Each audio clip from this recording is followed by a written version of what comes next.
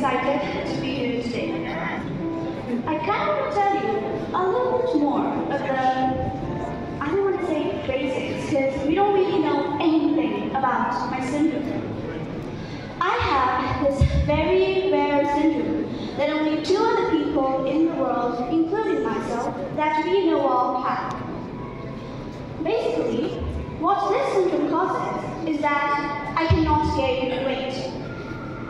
Yes, it does sound as good as it is. I can eat absolutely whatever I want, whenever I want, and I won't really gain any weight. And that is the benefit of not being able to gain weight. And there are also benefits to being visually impaired. Now, a lot of you might be thinking that, Lizzie, how in the world can you say that there are benefits when you can only see out of one eye? Well, let me tell you what the benefits are, because they are great. I wear contacts, half off contacts. When I wear my reading glasses, half off prescription. If somebody is annoying me, being rude, stand on my right side. If I cannot even bear, I don't even know you're standing there. Right now, if I'm standing like this, I have no idea that there's this whole side of the room. Even though there are really amazing things that have come with this syndrome, things have also been very difficult for me, as you can imagine. Growing up, one of the biggest things that I had to deal with is something I am pretty sure most of you in this room have dealt with before. Bullying. I had to deal with bullying a lot. But since I was raised very normally, when I first started kindergarten, I had no idea that I looked different. No clue. I took it as a big slap of reality for a 5-year-old because I went into school the first day with my backpack that looked like a turtle shell because it was bigger than me. And I went up to this little girl and smiled at her. And she looked up at me like I was a monster. Like I was the scariest thing she had ever seen. My first reaction was, she is really rude, because in my mind, I was still a very cool kid. I thought that the day would get better, but unfortunately, it didn't. It kind of got worse and worse. A lot of people wanted to have absolutely nothing to do with me. And I can understand why. Why? What did I do? I didn't do anything to them.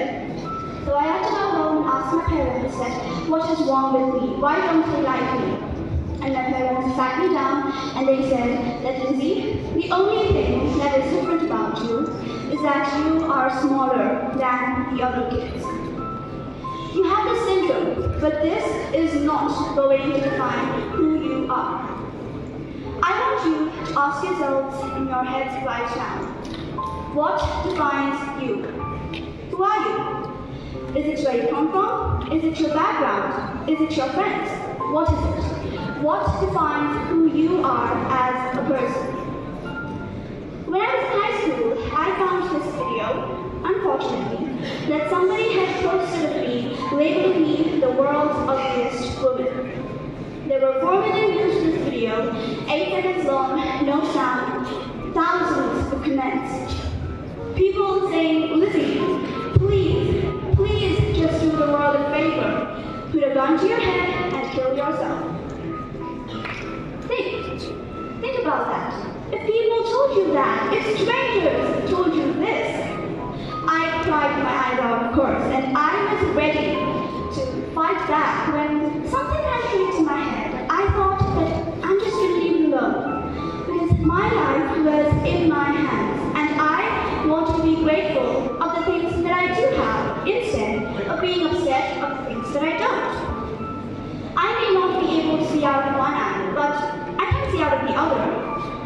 I might get sick a lot, but I have a really nice hair. But then I thought, am I going to let the people who called me a monster or who called me ugly define me? No, I am going to let my goals and my success and my accomplishments be the things that define me, not my outer appearance. So I told myself that I am going to work so hard and show them that, you know what, tell me those negative things. I am going to turn it around and use it as a ladder to climb up to my goals. And so that's what I did. I told myself I wanted to be a motivational speaker, I wanted to write a book, graduate college, and have my own career. 8 years later, here I am, standing in front of you people doing motivational speaking. The first week, I accomplished it.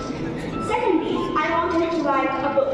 In a couple of weeks, I will be submitting the manuscript for my third book. I wanted to graduate college, and I just finished college.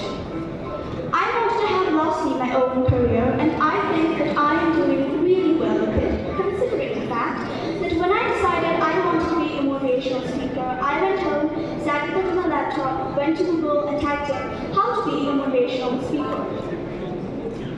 I worked hard. I used the people who told me that I couldn't do this to motivate me. I used their negativity to light my fire to keep going. Use that. Use that negativity that you have in your life to make yourself better.